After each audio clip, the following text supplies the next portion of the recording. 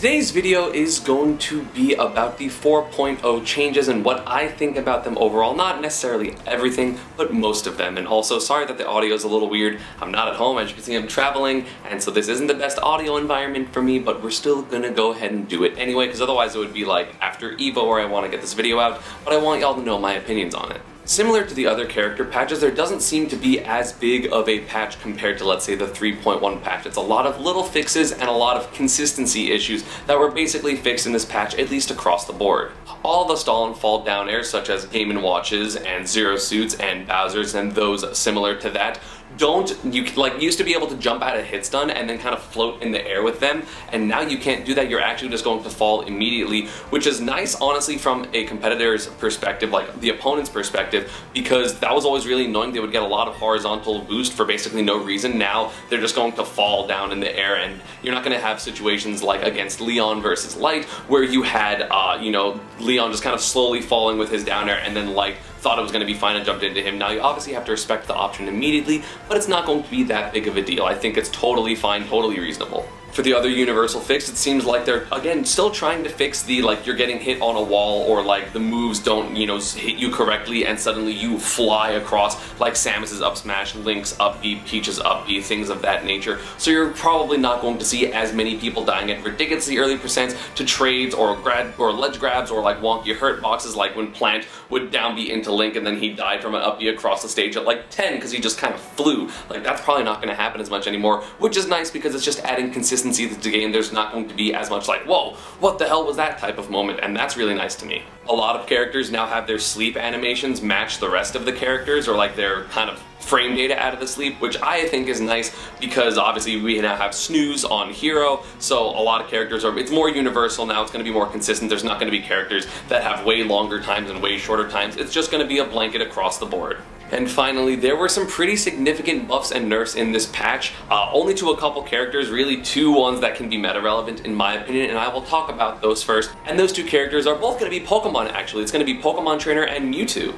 I know I had spoken, I think, in the 3.0 patch about the Mewtwo buffs and how I was excited about them, but now they finally gave Mewtwo the buff he really needed to function, which is the fact that his tail is not going to be a gigantic hurt box. And again, I was totally fine with that because I never liked the Mewtwo matchup in Smash 4, but now Mewtwo's tail is no longer a hurt box, which is going to make it way easier for Mewtwo to not get hit in random spots. He's actually going to be able to play the game. He's not going to have a hurt box as big as Bowser's, even though he's still a top 5 lightest character in the game. It's going to be much more consistent, and I really, really like that. To be honest, that's kind of really the only buff he needed because he already had good normals, a good projectile. He was a little bit light, which obviously wasn't the greatest thing, but at the same time, he had a kit. It was just the tail really brought him back, but he still got more buffs. Up smash is now stronger and has more hit detection, which is nice. His down smash is quicker, his back throw is stronger, and his side B is faster to come out, which means that short hop side B kill confirms, Gimmer discovered, and I'll link that video down below, are going to be even better now. And that's kind of scary because after 120%, he just gets a guaranteed kill on most of the cast. So now he's going to be able to do that even faster out of shield. That's ridiculous. Again, I don't really think those buffs in particular are going to matter that much, except maybe the side B one, but it's definitely nice to have slightly stronger kill moves because, again, the percent differential between when Mewtwo would die and when his opponent would die was definitely in the favor of the opponent because of how light Mewtwo was. So now the kill move's going to be existing for more, like down smash, up smash, those being better, and even back throw. That's going to be really nice for him to close out stocks a little bit earlier. So even if he is dying at 80 to 100% because he's a light character, he's also going to be ending stocks, relatively early. And we had some conflicting things for Pokemon Trainer. We had Ivysaur nerfs, but Charizard buffs. Ivysaur actually got hurt a lot in this patch, in my opinion. The 3 biggest moves of Ivysaur, or at least 3 of the 4 biggest moves for Ivysaur, got hit, being Down Air, Razor Leaf, and Vine Whip, being up B. Down Air now has a smaller sweet spot and also a weaker sour spot, so the down air is going to be way harder to hit the sweet spot, and if it kills you, it kills you. That's more so them being good now. But the sour spot is now weaker, so yeah, you can still get repetitive edge guards, but at lower percents, you're not going to get spiked into the bubble or almost into the bubble, and then the Ivysaur have enough time to reset up their position and then down air you again. It's going to be weaker than that, so you're going to be able to recover unless you get hit by the sweet spot. Obviously, I'm talking about low percents here. High percent, you're probably still going to die to both regardless. In my opinion, that's huge because Ivysaur's down air was one of the most degenerate parts about the character because that was the biggest spike in the entire game, like by a lot, even including things like Pikachu and Pichu Thunder Spike. So I really like that change. I think it makes a lot of sense. I think Ivysaur did edgeguard kind of for free, even though you saw a lot of players miss it, but I feel like that was more so a player thing as opposed to a character thing. Razor Leaf got nerfed in the fact that side B is now laggier and also comes out slower, so it's going to be less of a threatening camping tool, and also it's not going to be able to confirm into up B at higher percents quite as easily. Because there's more lag, you're going to have less time to utilize the hit stun as Ivysaur, so you know, a lot of times players would do side B and then run up and up B, or run up and up air if they were close enough, and now that's no longer going to be the case, or it's going to at the very least be harder. I'm sure it still does combo, kind of like how Duck Hunt side B still combos, but it's going to be a lot more difficult. And even though down air got nerfed, I feel like the biggest nerf is going to be to Ivysaur's Vine Whip, the up B. They made the sweet spot of that move weaker when it hits in the air, so now down throw up B is going to be a significantly worse kill confirm. I've seen Ivysaur players, or Pokemon trainer players I guess, talking about the nerf on Twitter already, and they have been saying that it doesn't kill people at the ledge, like heavier side of characters, at like 90 at edge, which is crazy because obviously you have to scale that to like lighter characters, but at the same time you're not going to be dying at 45 or 50 from the edge anymore. You're going to be dying at 70 to 80, which still is obviously pretty early. Like Ivysaur is not like a terrible character because of that,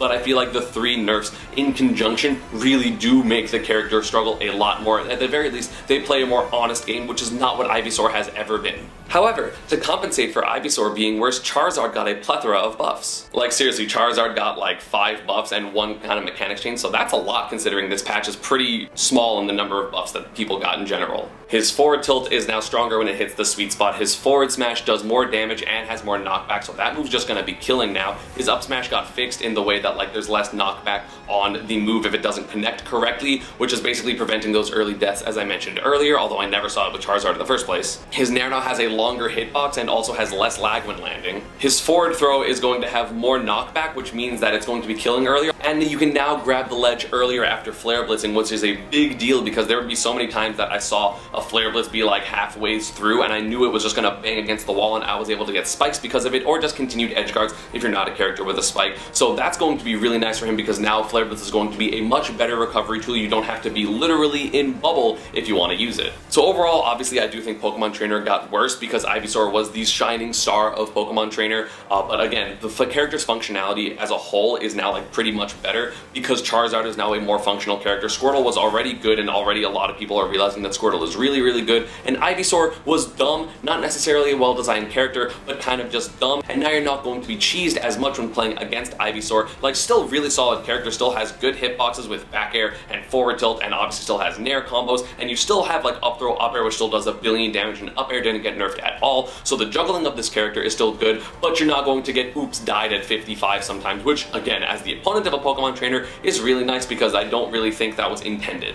They actually buffed Lucas. I was not expecting them to buff Lucas. Lucas actually has several buffs as well. Dash attack has a longer hitbox now, forward tilt is now better at the beginning of the move, and the sweet spot is going to be stronger even though that move is already fairly strong to begin with. Up smash has more invincibility, which means that you're going to be able to attack cancel invincibility things even easier, or just use it as an anti-air more effectively, so that's going to be nice. PK Fire has less landing lag, which like I'm not looking forward to as someone that really doesn't enjoy playing against Lucas, but I think it is a well-deserved buff. And Up Air has less lag, which is going to be nice because it's going to be able to, like, obviously if you whiff it, you're not going to be able to get punished as easily, but now it might, depending on how many frames it got knocked off, you're going to be able to combo with it better, which I think is not kind of nice because after Lucas lost down throw, his combos got significantly neutered, so I'm down for him to have a little bit better of a combo game, although now his PK Fire is better, so maybe I'm not going to be a fan of it later. Unfortunately, Brawler had his fall speed reverted to what it was in 3.0 because I think they just kind of messed up in 3.1 and just deleted a number, which means that now Short Hop Fair isn't going to actually auto cancel, which was a large majority of that character's combo tree now, so back to low tier with you. And my boy Ridley got buffs. He's actually going to be the last character I talk about. I know I'm not talking about everything, so please, if I don't mention what you want, just go check out the patch notes down below, and if you have any questions, just tweet them at me. Ridley got 6 buffs, the most buffs of this patch, and I am so happy because I feel like Ridley was definitely a lacking character, which is why you don't see me play him, and I don't think he's going to be a fantastic character now, but he is functioning a lot better just based off looking at the changes. Like, I think they're going to be pretty significant, at least, you know, all of them combined. Ridley's up smash now lasts longer and is stronger, which means that it's going to have much more of a forward hitbox than it used to, which is nice because now you can use it as a more reliable anti-air without having to turn it around. His back air is now stronger, which I don't know why, because that move was already mad strong, but I'll take it. Up air's sweet spot is now bigger and easier to hit according to the patch, and I don't really know what the second part means, but up air was always a lacking move, and now you're going to be able to just kill with it, which again, like God bless, now they're actually going to have to be scared of you when you're juggling them, which means they may air dodge into an up smash, which again is pretty powerful, but there was no real threat before. Now you can just keep people in the air and keep going with that juggle game, since Ridley's ground speed is amazing and he still has multiple jumps to reposition himself in the air, so I think that buff is actually way bigger than a lot of people think. His dash attack has more range, which I think is kind of ridiculous because I already liked that move. I don't really know why it's bigger. Maybe the lunge forward is bigger, or also maybe just like the chomp itself is bigger. I'm not 100% sure because I'm not updating my Switch because I'm still practicing for EVO, which is running 3.1, but I really like that change. You know, more range is always better. His up B now comes out faster and also moves faster, which means it's going to be way harder to edgeguard Ridley, and thank God, like Ridley's recovery was one of the worst parts about him as a character, and now the fact that you're not going to be able to mess with the up B as easily, again, it's not like it's instant or anything like that, you know, it's a couple frames off, but those couple frames make a big difference, especially, you know, as a character that just goes off and edgeguards Ridley. As Pikachu, like, I'm going to have to be a lot more scared now to do that because maybe, you know, it'll come out too fast, so that's a really nice change for Ridley. You are now going to have to respect his recovery, which was already ridiculously powerful, and he's going to get back to the ledge quicker, which means if he's going off for edge guards, he can make it back to the stage and then continue edge pressure or at least set up an edge trap.